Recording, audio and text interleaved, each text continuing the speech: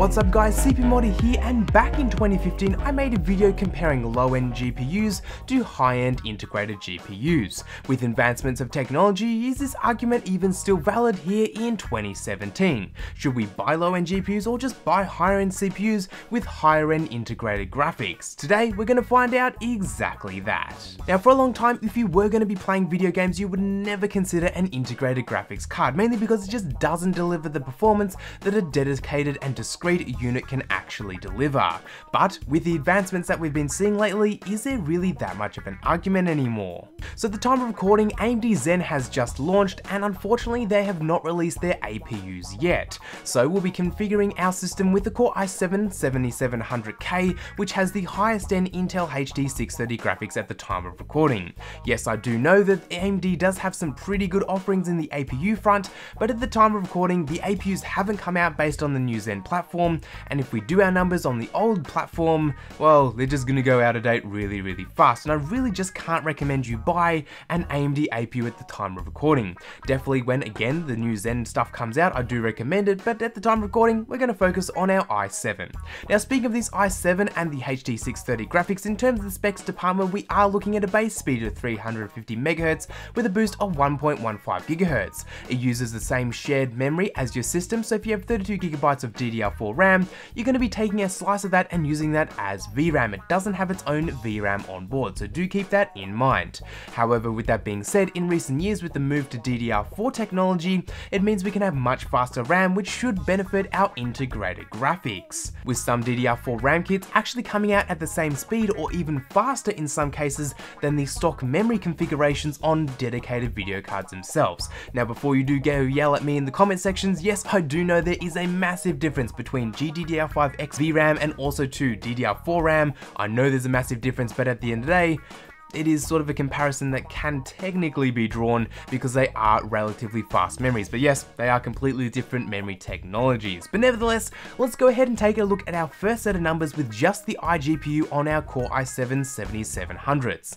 And taking a look at these numbers, it's a little bit on the disappointing side. Even though we threw the fastest RAM we could at 3000 MHz at this guy and all the other benefits we could throw with the latest technology, unfortunately we weren't able to get over medium settings 720p, and even at that settings we weren't even able to crack 60 FPS. Definitely dropping down to lower resolutions and also to lower settings, we would be seeing a little bit better performance, but at the end of the day, in these AAA titles, it just really wasn't playing ball for us. Do keep in mind though that we were only testing AAA titles. If you were to go ahead and play things like MMO style games that are fairly simple to run, like, you know, CSGO, and also to other games that are more indie titles that are just generally easier to run, the integrated graphics would have a much easier time. But when it comes to AAA super high-end titles, the integrated graphics do start to suffer quite a bit. However, if we do go ahead and throw $120 at this problem, being in the form of the GT 1030, we do actually see some improvements here. Once we do disable the iGPU and throw in the video card, we see, well, some numbers actually step up. Now we did check out the GT 1030 in this video right here, so if you do want to check it out, you can right there, but overall the performance on these low to medium settings wasn't really half that bad, and everything became so much more playable.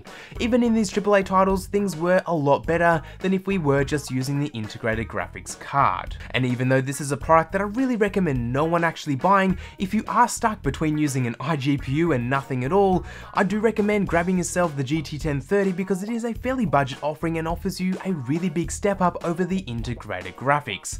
However, with it being said, if we do jump up to something like a 1060 or even just a 1050, boom, looking at these numbers right here, they are way better, and it's only a few extra $100 over the 1030 that we're spending to get these much better performances. So if we take a look at these price to performances here, we see that going for something like a 1050 or even a 1060, so dollar per FPS, is way better on this side than if we were to stay down with our 1030. But at the end of the day, a video card's gonna definitely help out either way. Also too, jumping over to the pro application side with the GPU being the 1030, I found way better performance inside of Premiere Pro and After Effects than if I was only using the integrated GPU. Being both of those programs CUDA accelerated thanks to the fact that we're using an NVIDIA video card, I was able to take advantage of the CUDA cores available on the 1030. Whilst the 1030 doesn't exactly have a lot of CUDA cores, at the end of the day having some is better than having none. And whilst I didn't actually measure any of the differences, I did notice in just general editing, moving around the timeline, scrubbing and stuff like that,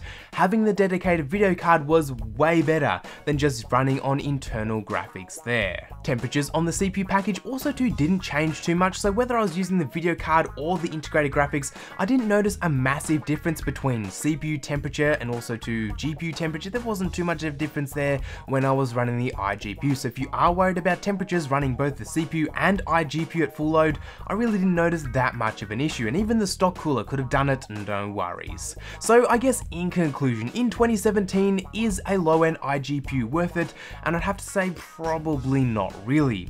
Whilst you could definitely get by on some indie titles and MMO games like again CSGO or some other basic type of titles, you could easily get away with the iGPU. At the end of the day, if you are looking at more higher end games and just playing a lot more better games, at the end of the day, a GPU will definitely help. Even something as basic and cheap as a GT 1030 definitely adds a lot more FPS that you just wouldn't be getting without having it installed. But it does raise the question why you would be spending so much on a CPU anyway without actually buying a GPU.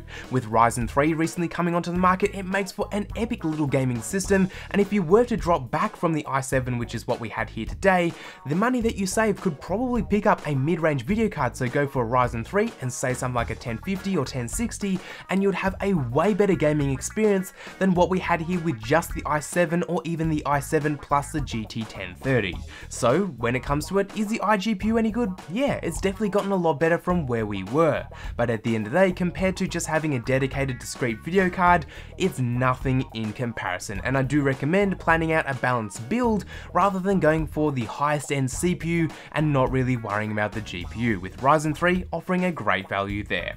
Nevertheless guys, if you want to find out more about Ryzen 3, check out that video right there, should have been linked down below. If you want to grab yourself the i7-7700K, if I can even say that, i7-7700K or the GT 1030, I'll leave them linked down below, but let me know what you think down below. Would you go with a lower end CPU from the Ryzen family and a nice higher end GPU, or would you still go down the line of the high end i7 CPU? Nevertheless guys, thanks for watching, and I'll catch you all in the next one.